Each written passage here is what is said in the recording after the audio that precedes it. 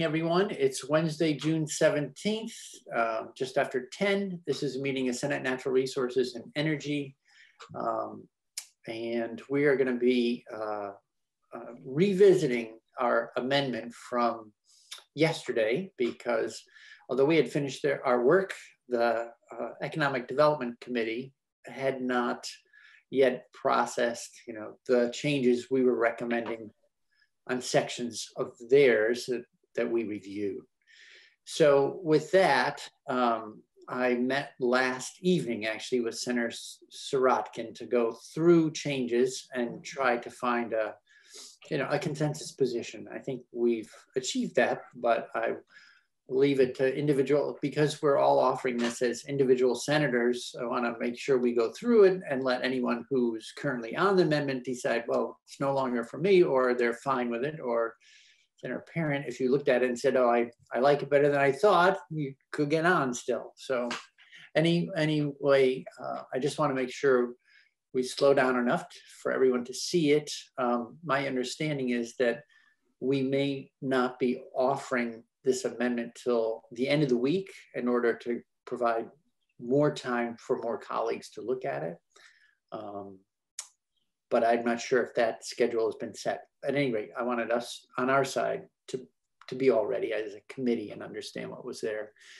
So with that preamble, I'd like to turn to Ms. Tchaikovsky once again. And if you could help the committee by walking through the revisions to the amendment as a result of the conversation with economic development, please.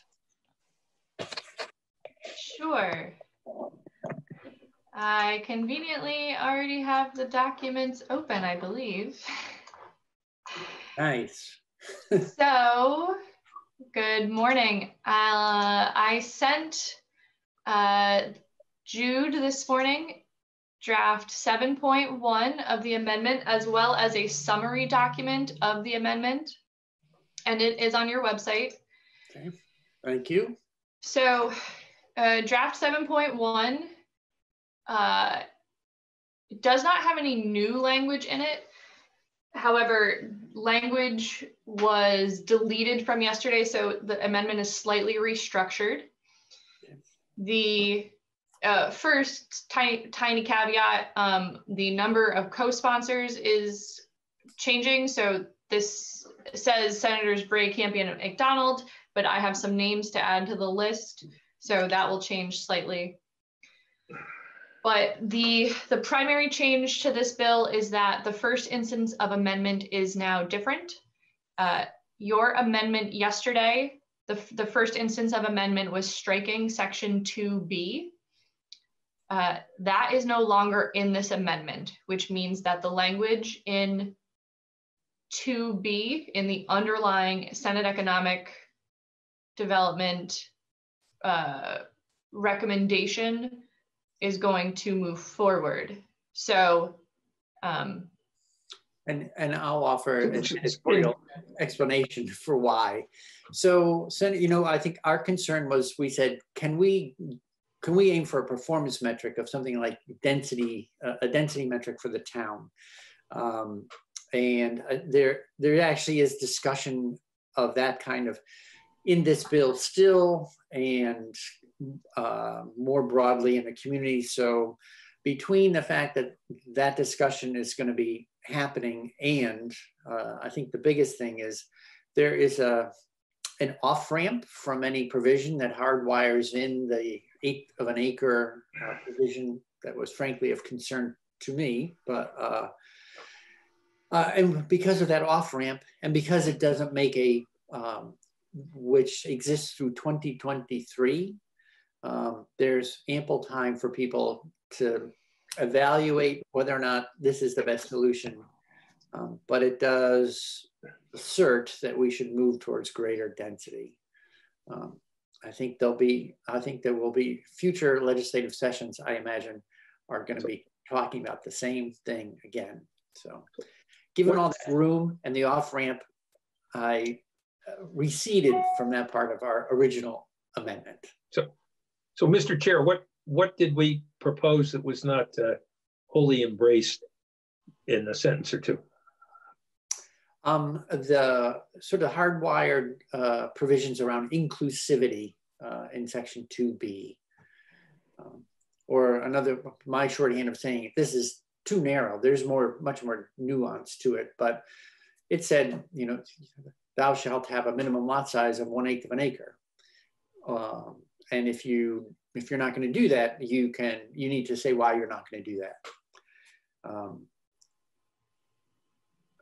Because you can get out of that quite easily by filing a report back to ACCD anytime in the next 3 years. I said, okay, that provides an exit. It's acceptable. If that was a deal breaker for economic development to not include that provision. In part because I think Senator Sirotkin said he has been working towards trying to get that kind of density requirement moved forward for years. And so to get this close and give up on it yet again was unacceptable, I'd say. So I said, okay, well, there's an out for towns that don't want to do it. I don't want to fall on my sword over that. We have plenty of other work in here. Thank you. Yep. The long 2 sentences. So yeah, it picks back up where so you take that out and you drop right in where we were on managing the extinguishment of permits. So Ms. Chakowski, maybe you can resume the tour unless there are any other committee questions. Okay, great, thank you. Right, so as I mentioned, that's the only change from yesterday was getting rid of the strike. And so I do want to just flag a tiny issue that because this has all happened so rapidly, I need to adjust the effective date slightly for the reason you just mentioned about the 3-year window. So I left it out of this, the draft 7.1. So I need to just add that 3-year window back. So that's a small change that needs to be made. But otherwise, yeah. Okay. Does that get dropped in as another section or does it go just in effective dates? It's just going to go into the effective dates, right? Because 2B doesn't go into effect for 3 years. Right. Okay. Right. Right. Thank you. So will that basically make it just so I make sure that at some point in the future, I'll be checking in on what people are looking at. Is there going to be a 7.2 version? Is that how this works? We can call it that, yes, if you'd like. I'm happy to call it whatever you like. I just want to make sure I know what number I'm going to be looking for. It's a small clerical error, so I will send it right as soon as moments after we adjourn. I will send it. Okay. Just to clarify, Senator Bray, sometimes when we put things on the website, if it does have a slightly different number, it's more useful than if it's the same number. Sure. Yeah. So we can call it 8.1. Great. Okay. Yeah. Make it Thanks. obvious to people. Thank you. I like it to be or not quite to be. Yes, we had fun with that last night in the meeting. Okay. As much fun as you can have negotiating a bill in the nighttime. Okay, so, and with that, that's it for changes, correct? Yep. So I will say that the only other thing that looks different is that the numbers of instances are all different now. So yeah, so the first instance of amendment is this changing extinguishment to the release from jurisdiction. And so the second amendment has that new language. Right, the district commission way of implementation. The district commission, yep. And then the third instance of amendment is the language striking out subdivision C7, which was the density requirements for neighborhood development areas. Yeah. The 4 residences per acre versus specifying a 1/4 acre. Right. Correct. The fourth instance of amendment has the wastewater permit language. And then the fifth instance of amendment has all the new Act 250 language from sections 24 to 45. Has all the Act 250 language in it. Okay. Just flipping pages. I'm getting quite a library of copies of this bill now.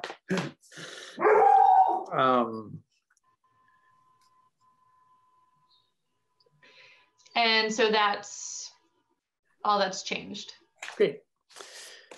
So with that, then I think because it has that substantive change up front, we should, as a committee, review it and take a committee position on the new amendment. If there's not any more discussion about it, then I would ask the clerk to make a motion to call the roll.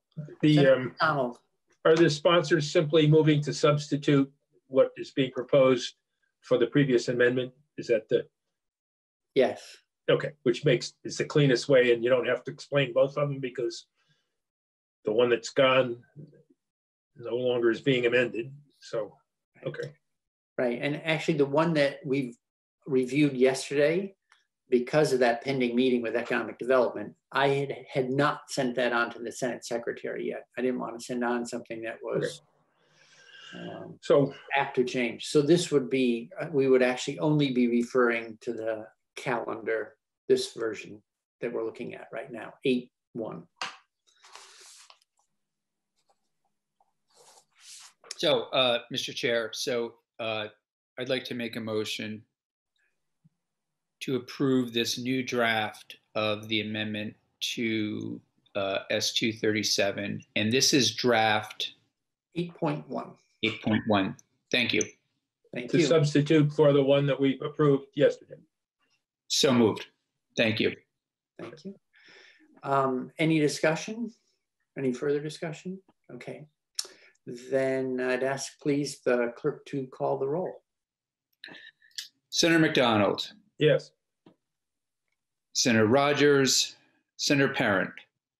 So I want to just ask a clarifying question. I'll support these changes, but I don't still support the overall amendment. So just vote yes here, and then, but that won't mean I support. Oh, it's a substitute amendment. Yeah. Yeah. So we're going to substitute to I'll say no for now. Okay. Senator Campion, yes. Senator Bray? Yes. Yes. So that's 3-1-1. Okay. Thank you very much, everybody. Thank you. So, sorry, but yes, please, Senator McDonald. Corey, Senator Parent was asking, I think, the appropriate question, which was to say he was perhaps willing to support this amendment as being better than the preceding one, but he did not intend to vote for it to add it to the. Right. Is that what? Yeah. Okay. Yeah. So I mean, it's hard when it's a yes or no, but so I think that would you appreciated the changes, but not the overall. 4-0-1 or 3-1-1. Which would he prefer? I think 3-1-1, I guess, is fine. Okay. Thank you. Okay, so great. Thank you, everyone. Well,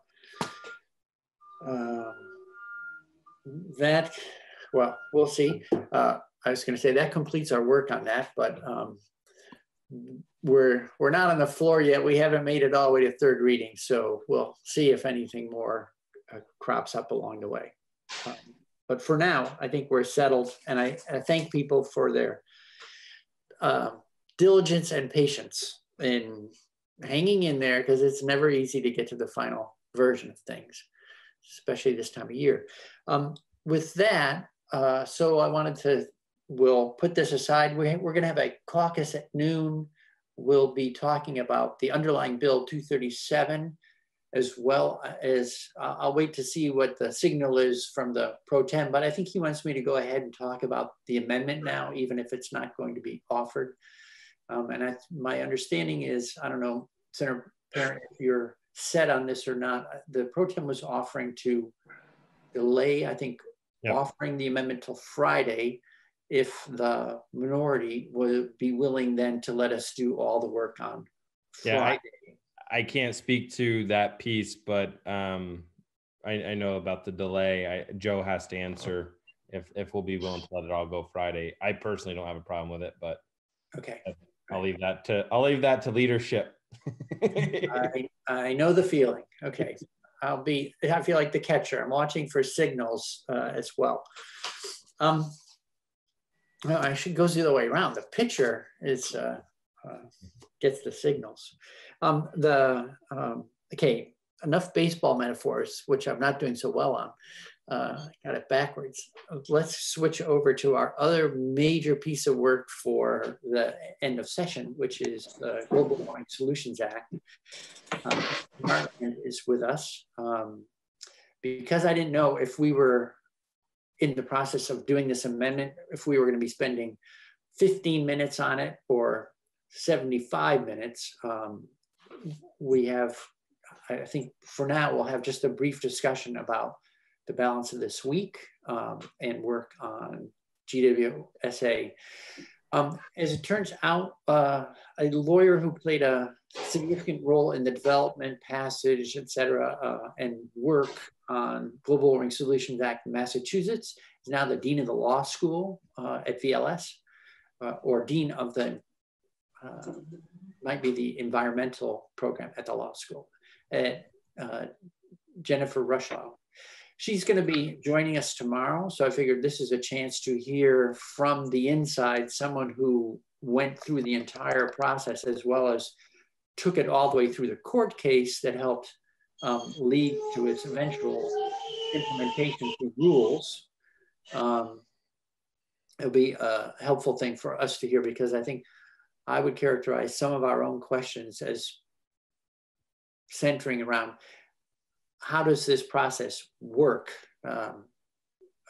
Regardless of what you're thinking of the goals, how does the process work? And are there any points at which we might want to look at making improvements? So for instance, Senator McDonald pointed out that if the chair of the the energy planning group, sorry, I'm not using the right name, was not inclined to meet, they might never call a meeting, and that would pretty much stymie the work of the group. It would mean that roughly 18 months later, ANR would just go off and do rulemaking without that, that climate plan. So I think that's something we might consider addressing. I have had conversations with people over the month or so since we started, where some people said, one of the largest emitters of greenhouse gases in the state is agriculture. Do you have anyone adequately representing agricultural interests on that panel? A similar question came up around manufacturing. We heard from Professor Cash, who said one of the strengths in Massachusetts was that manufacturers were part of crafting the solution. So I thought we might want to look at the membership from, to what degree have we adequately brought manufacturing in? So on my short list is, are those three things? Another thing was kind of who legally owns the plan. Does a legislature need in some way, even though we don't have an official way of saying this, does the legislature have a way of ratifying that is something other than writing a bill and going through the entire bill making process to sign off on the quote unquote plan? So I think tomorrow I'd like to, I don't want to put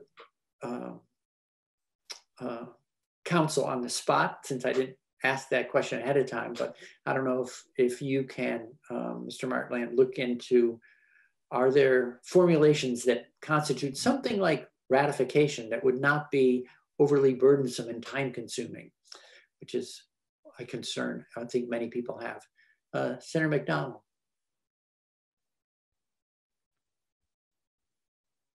Mark, you're muted.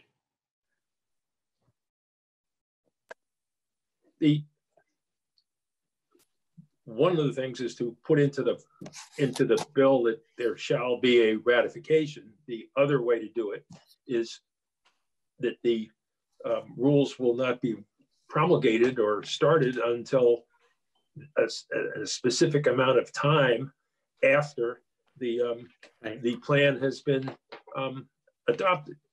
And that gives the legislature an opportunity to, get in front of it and or modify it or revise statute. The shortcoming in that particular approach is the tendency of administrations to ignore the date by which plans are supposed to be completed. Okay. Yeah. So noted. Senator Campion. So what's our plan? We have an hour and a half today to sort of get through a lot of this, but I'm a little confused by what exactly we're doing today on the bill. Yeah. So again, because I didn't know when we were going to get Ms. Schakowsky back from economic development, where she was moments ago, how much change they were going to ask us to reconsider. I see. And how long it might take for us to look at it and discuss. I didn't want to have a collision. Sure. Yeah. So I'm sorry. So have we finished our work for the day, or is Mr. Martland here for something specific related to Global Warming Solutions Act? So I did not ask him to prepare anything. Well, I'm sure he's had so much work on this. He probably can answer questions on the fly. But so the things I had wanted to do was just pause, say what's coming next. And ask some questions around this notion of ratification. Senator McDonald pointed out you could just have a rulemaking timeline that allowed for legislative intercession because of when the rules would arrive by the time they'd be written compared to their effective date. So there's that possibility. And I just wanted, in case we have requests of Mr. Martland, I don't know if people have ideas they would like to float out now so that he can be prepared for the balance of the week while he'll be joining us. Well, the only thing I would say is any questions that we have for tomorrow's witness, I suspect, aside from a little bit of insight from Massachusetts, I suspect Mr. Martland will be able to answer any legal questions. I know he'll be able to. Right. Okay, so that's the, Mr. Martland, you want to say anything about the notion of what might constitute a pathway to quote unquote ratification other than a bill? Is there any tool we have that we may not have it yet. Is there a possibility of creating such a thing? I was thinking about that later. Why do we have to stick to what we've always done? Is there a way to craft sort of a quote unquote ratification step? I think Senator McDonald has his hand up. I don't know if you. Mr. Chair, excellent question. Before we try and answer that one, have you summarized the things that our first option is to agree with the House, the other body? Are there technical corrections that we have before us that are generally regarded as necessary on this bill, or have the questions you've been asking here in the last few minutes what we should be focusing on? I'd ask counsel to check me on this one. I'm not aware of any required technical corrections that have emerged since the bill came over from the House, where someone sort of is catching an oops that we would need to address. There's one oops I caught. I think it was numbering. So you could have an amendment to correct that. It's not substantive, and we could even do it in, if you were going to concur with the House, we could do it in stat rev.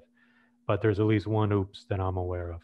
Okay, but we wouldn't have to have a new version. It could be concurrence with change by sentence. We treat it as a scrivener's error or something like that. I believe so. That's if you're going to do that, that's something I probably want to double check with the secretary, but I believe so. It's certainly not a substantive change. Okay, thank you. So can you just pop me a note so I'll have that on my in basket of what that catch is, please? Or to the whole committee, actually. Certainly.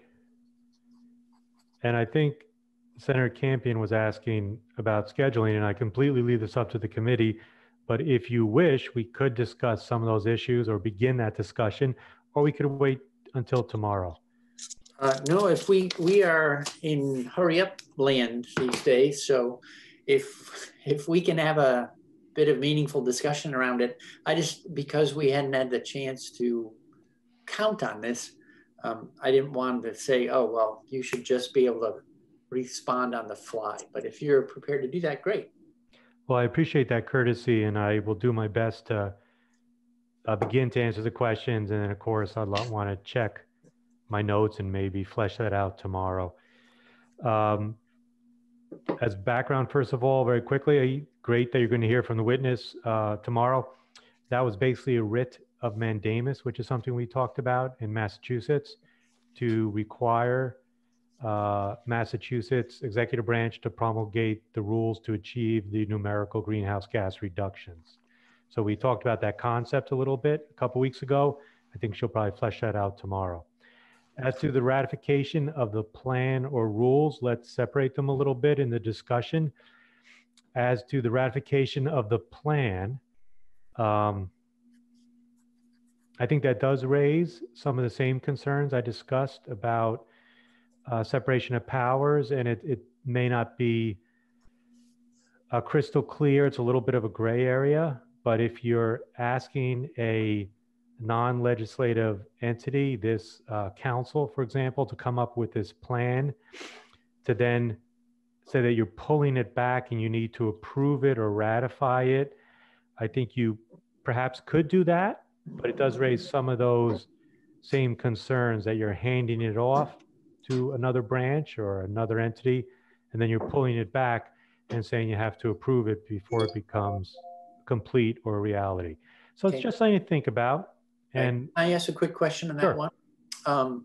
So in what way would that be different than we create working groups, the Commission on Act 250, although that had legislators on it, but we create working groups, we say, please report back. And then we use the report as the basis for either legislating or rulemaking. In what way is this different? Very good question. A couple things. Number one, this council is not legislative. It doesn't have, at least doesn't have required legislators to be on it. It doesn't necessarily preclude that. There could be some experts in certain areas who might be legislators, but they're certainly not designated number of reps or senators. That's number one. Number two, you're not just asking for a report. You're asking for a report that then in statute is the basis for rulemaking. So it's a little different process-wise. So it's something that you could consider doing. I just think it raises some of these concerns about handing this duty off and then pulling it back and saying the report isn't final or valid until you approve it in some manner. Certainly having them do a report that they provide to you for review, not a problem at all. But saying that you somehow have to approve it or rubber stamp it, that's a little different. And I think it raises some of those potential concerns. Yeah, I agree. I think pulling it back for a rubber stamp doesn't make sense. Now, the other issue was the legislature's rule. So the comments I just made focus on the plan and you approving the plan or something like that. The other issue was the rulemaking and whether the legislature could have a role in approving the rules before they're final, separate from LCAR. And I had mentioned to you that you could not withstand the current Administrative Procedure Act in Vermont or somehow add another layer, but that even more so raised those separation of powers concerns to me. And I also talked to you about how I wasn't certain the mechanism or vehicle to do that a resolution does not have the force of law, does not bind parties. So merely passing a resolution, I didn't see how that really achieved that objective or had any force of law. And if you, of course, we're passing a bill to approve rules, why not just pass a bill? And so I wasn't quite certain how that is different than simply passing a bill. Plus, once again, it has those same concerns in my mind about the separation of powers and giving the executive branch, in this case would be A&R, that authority, but then pulling it back and saying that you have to approve the exercise of that authority. Now, so these are things to flesh out. Sure. They're concerns. I don't think it's crystal clear. I think this is a little bit of a gray area in the law, but I do have those concerns or issues.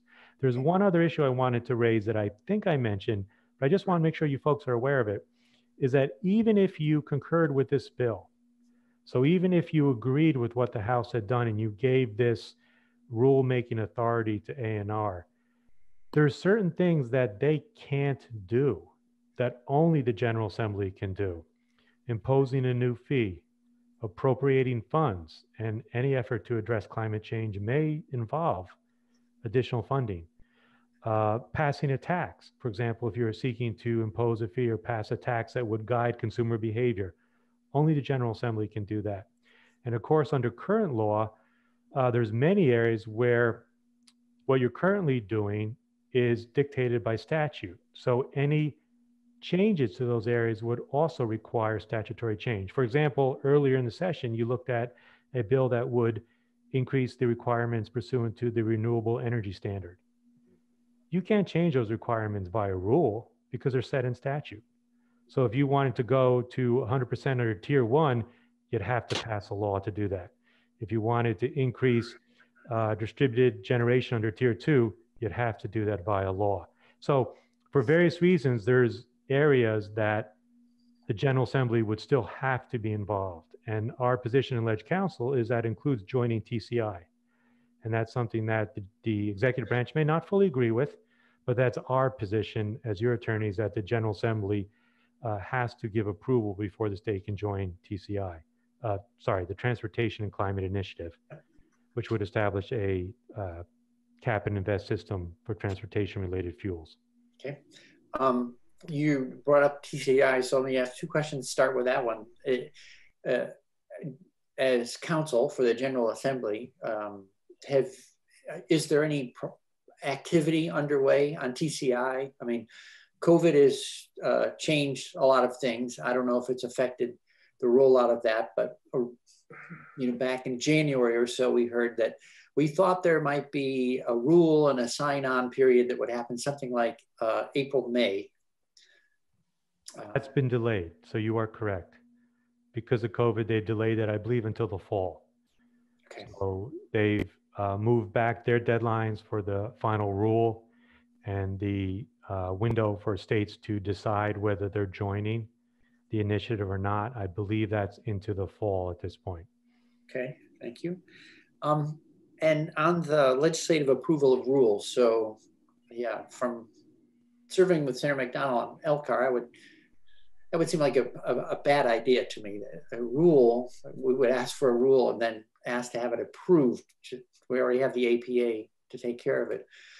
However, to Senator McDonald's point, if the timeline for the development of that rule spanned a legislative session, it would provide an opportunity for us to act if we saw something that seemed problematic. And I don't know if we have any kind of, I don't know that I remember a rule that said, for instance, if you don't show up on time, like you bring your rule in June, which is generally right after we've left, if that we would ever provide a provision that would say, then that rule, is there any way to say that you can't wait for us to go home, basically, and then bring the rule forward? Well, I think that's a valid idea, which is modify the time periods to make sure that there's a sufficient window for the General Assembly to take action if you choose. So you could definitely do that. And right now the time periods are really, really condensed and optimistic. So you could stretch them out a little bit to make sure that you folks are in session and you have time to review the proposed rule and then have sufficient opportunity to take action if you choose to. I think you could definitely do that. You have a timeline document, don't you? I think so. I've seen that somewhere. Yes, I do. I'm not sure if I provided this committee, Right. but I certainly can. It was one of the slides, in fact. I'm sorry, I do have it. Okay. And I can email you what PowerPoint to look at. I don't think I can take out that slide, but yes, you could modify the time periods.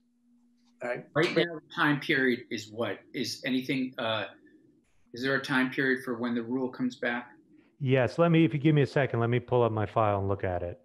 There are time periods right now set in the bill, but they're, as I mentioned to you, they're quite tight. They're quite optimistic.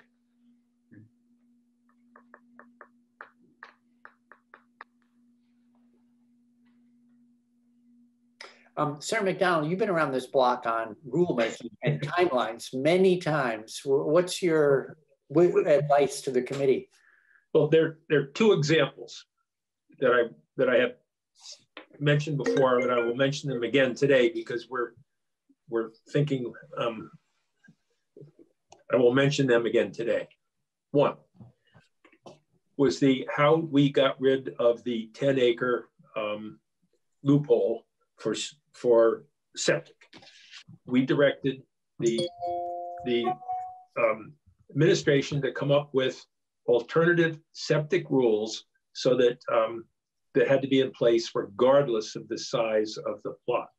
And we demanded that in the statute, we legislated that the proposed rules be available to the legislature on the 15th of January, but that they not be submitted, put forth, promulgated until sometime in June, after the legislature's business was completed. And the rules were done on time. The legislature went through, the committee had hearings on them. There were arguments made, and the legislature did not interfere with, change, or diminish the proposed rules in any substantive fashion. And when the legislature adjourned, the rules were put forth as called for, and they took place. We mimicked that experience in our rules about renewable energy and net metering, and directed the administration to come back in January and present proposed rules for changes in net metering. And the administration did not do that. The legislation that we had in place said they should come back on the 1st of January, and they should not promulgate rules until after the legislature had had an opportunity to review the rules that were being outlined and proposed. And we gave the administration the authority, after the legislature had done its review or made some changes, we gave them the authority to implement the rules by order so as to have them done in a timely fashion. And what happened was the administration failed to present the rules, didn't present them on time, didn't present them at any time during the legislative session. And then after we went home, they implemented new rules that had not been presented to the legislature in the statute. And they did it by order. And they said the statute gave them the authority. LCAR objected and said that this was not legal. They had exceeded their authority. And our counsel and those of us in LCAR believed that the objection was appropriate, and we objected. At that point, it was a couple months before the next legislature met. And when the next legislature met, the utilities all came running in and said, we've changed our computers, we've done this, we've changed our billing cycle, the paperwork has already been printed. And if this order is overturned, it will cause us great problems and hassles, et cetera, et cetera, et cetera. And the legislature, through either wisdom, principle, or cowardice, my editorial comment, caved and allowed the rules to go into place that had not gone through the public hearing process, that had not been presented to the legislature as called for. And that's what happened.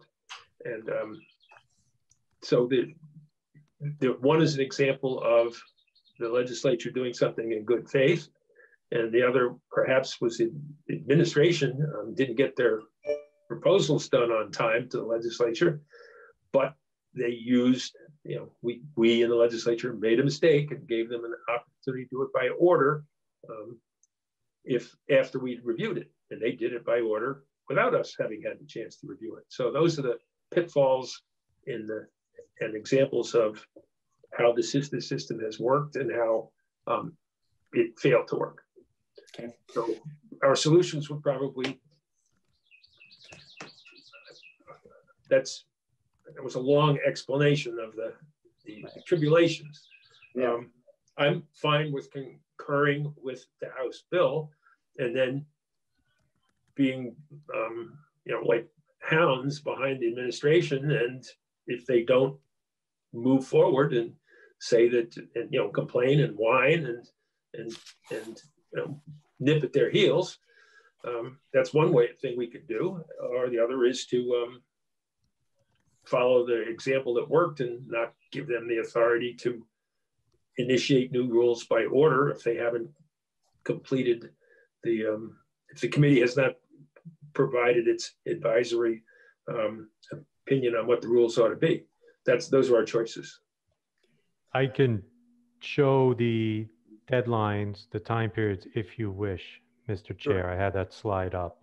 Okay, and can you, thanks for pulling that slide and we'll look at that. Do you have any comments on Senator McDonald's narratives there? Like, it sounds like there's no question on legality, like separation of powers, that the fact that the legislature created a schedule designed to let it have a look before rules move forward. Does that sound correct? There's no problem with constructing a timeline to ensure that you have an adequate opportunity to look at the proposed rules and take any action or give input as you deem appropriate. I do not think you can build in a requirement that a committee or the General Assembly vote to approve those rules. I do not think you can do that, but you can build the timelines to give yourself an opportunity to weigh in and to review as you think appropriate. Okay. Of course, they don't need to follow your suggestions. That's the other part of that. As Senator McDonald's story shows, we're batting 500, I suppose, using that approach. Okay. Jude, all-star material, host, please.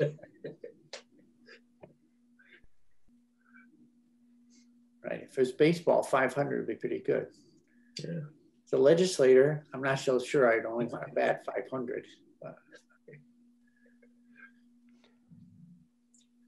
Jude, could you make me co-host so I could share my screen, please?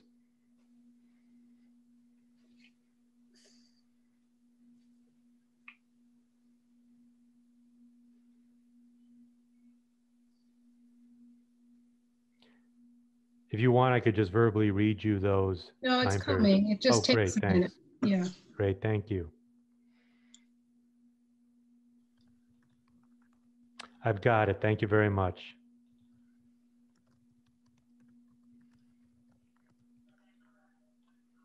I'll just expand this.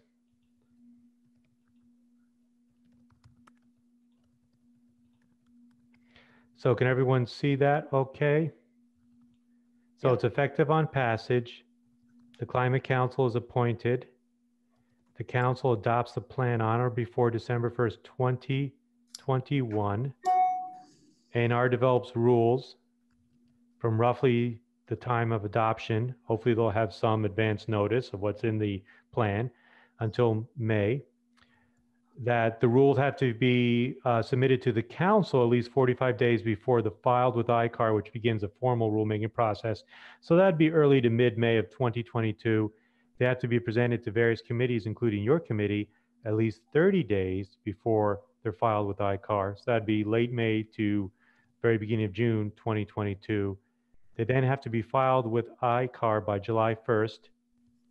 That process proceeds, and once again, that process is a very tight deadline under these current time periods. It's very optimistic, and they're supposed to be adopted, the final rules, by December 1st, 2022, And those rules would be targeted to meet the 2025 reduction, greenhouse gas reduction targets. Any questions about that? Senator McDonald. But the notion that the rules to be written based on the plan that was put forth, that they would be written in so that the legislature could look at them in May is totally unworkable. That just, you can't even, that's just unworkable. The rules have to be available when the legislature meets in a given session. So as some senators and witnesses have said, it's a pretty ambitious timeline, and I have to agree, that's a pretty ambitious timeline. Right. Mr. Martland, when you say ambitious, is that because it is built on the statutory minimum time for each step in the overall process? Yes, it's I've said optimistic, very tight. Yes, it gives what we calculated is really the minimum time period under the various statutes. Obviously these rules, or at least I assume these rules would be complex and there'd be lots of public input, and it doesn't really expand the time period to take account of that. So it is assuming that they can really keep to the statutory minimum time periods, and they're able to receive public input and do whatever they need to do in a very, very tight period of time. Right. Mr. Chair, who is the witness whose testimony focused on the following point, that just because if you were to pass such a bill, it is unrealistic to expect the legislature not to begin to pass some interim steps well before the rules are written, to pass steps in statute to begin implementing some of the foundations of any rules. I think Senator Mr. Martland mentioned things like— I don't recall a witness in particular saying that, but I know that I'm not recalling any particular witness saying that, but I know that that's been in our committee discussion. For instance, I know members of this, I don't know if my thing is saying my connection is unstable. Can people still hear me okay? Yes. Okay. We as a committee, for instance, have had 2 years of work so far on phasing into an all fuels energy efficiency program, which if it were implemented, I would, as we all understand it so far, would have a major impact on greenhouse gas emissions. So I would never expect us or any other committee to tap the brakes and say, we need to wait for a rulemaking and a plan from another body before we should go ahead with our own best work. So in fact, I think in Massachusetts, before rulemaking it was ever invoked, because it was delayed and then it had to go to court in order to force the hand of their Department of Environmental Conservation or its counterpart to write rules, they'd already achieved 60% of their greenhouse gas reductions prior to the rules being written. So I think we're counting on more than leaning just on GWSA to make progress. The other thing is this program, as outlined in the bill, has a lengthy phase in, and personally, I would like to see us take much more assertive action that we know quite well what we can do far sooner. So I don't know if it's a witness or just your chair, but or maybe I thought, okay. I was pouring through some notes here and I just didn't find it. Mr. Chair, I've gone a week without mentioning 1336, which is the number of days between Pearl Harbor and Japan suing for peace. And this bill doesn't, doesn't recognize that there were many activities that were initiated almost immediately, such as within 2 months, the United States of America quit manufacturing automobiles in order to take on the challenge of World War II. And that was just less than 2 months. We ended the manufacture of automobiles. This bill talks for a couple of years and plans and argues before anything concrete happens. So, are you suggesting we might move up the timeline, push it a little bit, or because I think your point's a good one. In anticipation, once you get the plan, if the legislature does not, on the timeline in the bill, when the legislature gets the plan in January of 2021, it damn well needs to pass some laws to begin to implement the basic tenets of the plan, not to whether it's fees or income or something. It's going to have to pass something in order to have any chance that the rules will be meaningful in any time period.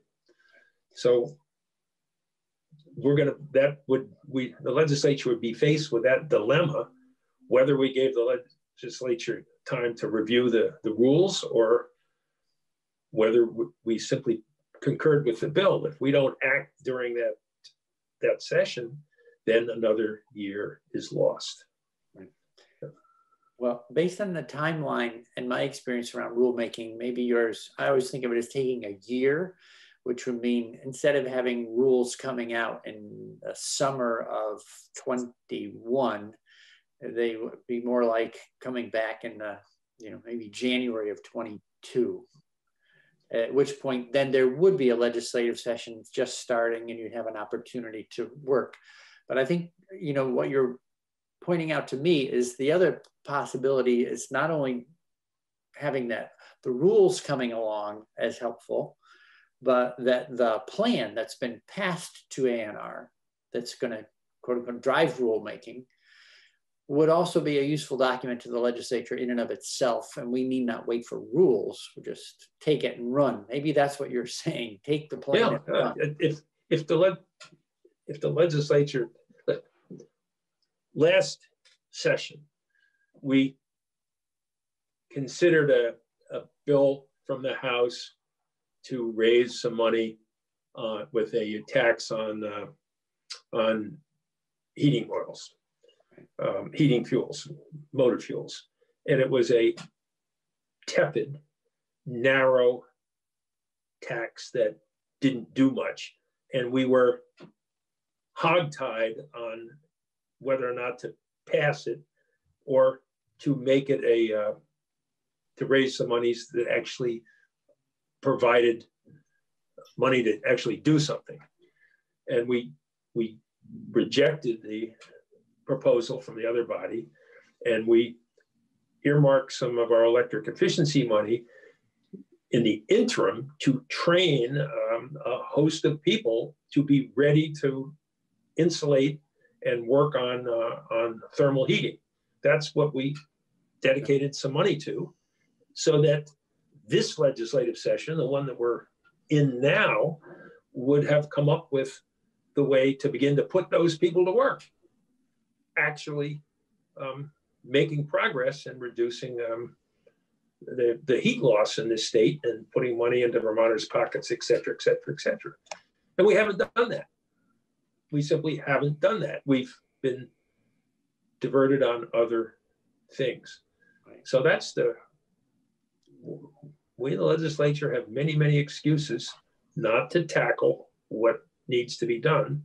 And my final editorial comment would be, as we struggle now with the COVID response, this is another example of we were told what was coming, and we didn't do much until April. And right now we're debating whether we've done too much or what we ought to do next. So that's our nature. Thank you, Mr. Chair.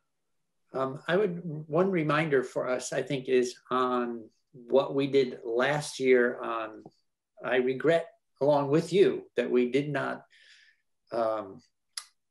increase that excise tax and move to help create a more robust program. You said hogtied, I'd say beat about the head and shoulders, whatever it was, we didn't move forward on it. And the program, I'd say, has been limited ever since by its relatively low level of funding.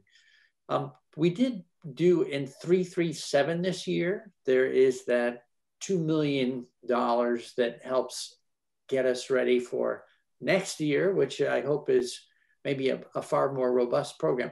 So yeah, 2 million here and there is not an adequate response. That slow timeline, which has us working through the PUC for the all fuels energy efficiency utility, is a direct result of the legislature, I would say, needing to have independent expert outside analysis to help buck us up to do what much analysis has already showed would be, I think, a good idea environmentally and economically.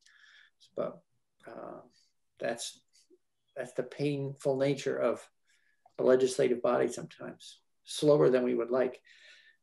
And, you know, on one quick note, I'll editorialize on COVID. I'd say one bright note to me is that when we see something worth doing, we actually have been able to respond surprisingly quickly. And then when people say we can't afford things, the fact that we can mobilize more money than I've ever seen laying in Vermont, I mean, it's our money directed from the feds. But we're getting a little off topic. I'm just afraid that, yeah. But I agree with the concept that, you know, that yes, if the feds wanted to give us those dollars to deal with climate would be great. Right. So I'll go back onto topic. Anyway, so with that, it's 11. I don't know if there's any more comments, any more discussions. It's helpful to see the timeline. I'm really looking forward to tomorrow. I think the witness sounds great, and I appreciate you reaching out to her. I think it'd be good to hear some on-the-ground experiences. Our witness tomorrow is also the author with another partner on an article that examines this whole history and issues that came up. It's called, the article's name is Behind the Curtain, an Insider's View of Developing and Enforcing State Climate Change Laws by Sue Reed and Jennifer Rushlow. It appears in Environmental Law Reporter. I have a copy of the article and I'll send it to Jude and ask Jude to distribute it to the committee. If you have the time and interest, I think I'm planning actually on reading it tonight. I haven't read it yet, but it'd be an interesting bit of background reading before tomorrow's testimony. And if you have questions that you think may take some research or thinking before her appearance, please send them to me by the end of the day. And I'm gonna send her a couple of questions. I'll try to get as much as I can to her so that she knows the kind of things we're apt to ask questions about before coming in tomorrow. All right. So if there's nothing more, thank you for jumping in, Mr. Martland, to help us get a running start back into the world of Global Warming Solutions Act. And committee, just so that people have a sense of pace, if we have relatively minor adjustments, then I would think in order to keep pace with the current Senate calendar, we should be aiming to vote a bill out by the end of this week. At the very latest beginning of next, but or the earliest tomorrow. Yeah. Perhaps as soon as the big here. So we're in time. Friday works for me. Okay. Next week, yeah. Corey, are you in on Friday? Yep, I'll be here Friday. I won't be here tomorrow. Okay, all right. So hope all goes well with your family event. And if there's nothing more, any committee members have anything else you'd like to add? All right. If there's nothing else, then we are adjourned for today. Thanks very much, everybody.